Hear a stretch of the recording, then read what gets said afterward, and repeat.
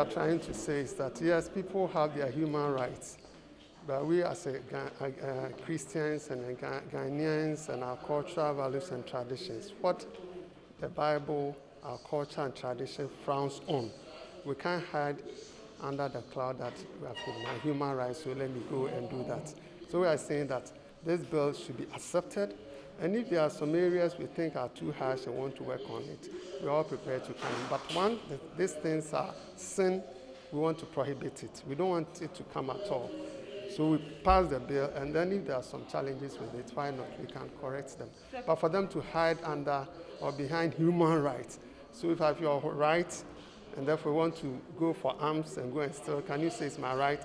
In Ghana, causing abortion is a crime. So I take seed and I want to abort. Government say you can't do that. Even taking your life. And we are saying these things are private, so we shouldn't criminalize it. We are saying no. All sins are sins. Crimes are crimes and sins are sins. So once we prohibit it, then the sanctions and other things could be worked out. Some people are making the claim that there's civilization and modernization, so these things were not open then, but now because of civilization, modernization, and democracy, we should... It's all because people are trying to take God factor and religion out of the equation. My sister, once you take God out, anything goes. So the so-called civilization is trying to box God outside. And once they take God out, and maybe some of these people behind it are atheists. They don't believe in God. Therefore, they package God out. And once they don't have God, the conscience is sealed, and then they can do whatever they want to do. And we don't think in Ghana.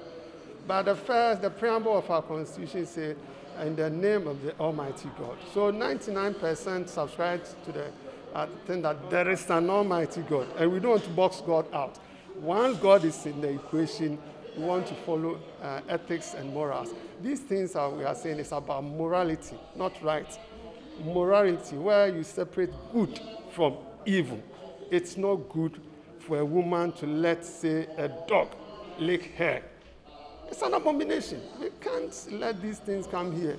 For women to slide down, for dogs to lick them, no, we can't do that.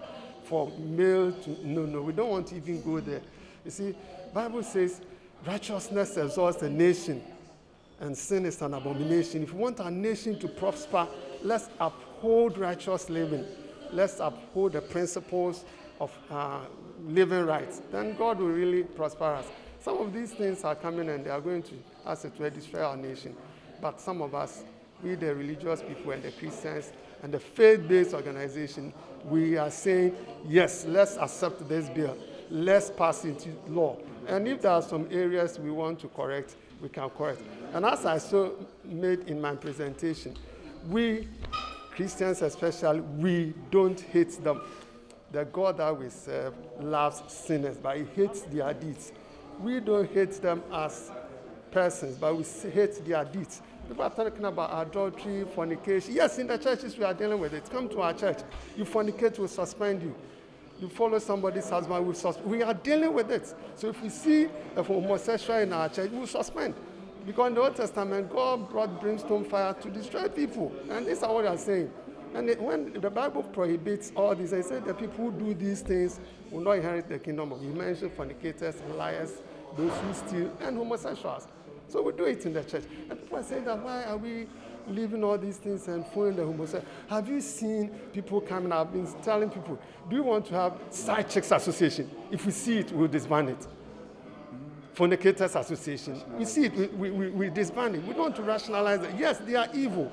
So the church and the Christians are there to educate, teach, to counsel people to come out of this menace. And you say now, allow us to identify ourselves that we are side checkers. We are going out to snatch people's husbands. You say we shouldn't. No. We will not let any evil act or people who, as it were, commit some of this things, group themselves in, and say that, yes, give us the permit. If we allow this, you don't know what will follow next. You allow this thing, and then we have side chicks association, we have drunkards association, we have armed robbers association, because they are all evil. And they all have rights. So, my dear sister, we support this bill 100%. If they invite us to trick some of the areas that are a bit too serious, why not? The church is seen to help. in my preamble, Church of Pentecost has always supported government. So any good thing will support, but any bad thing too will stand against.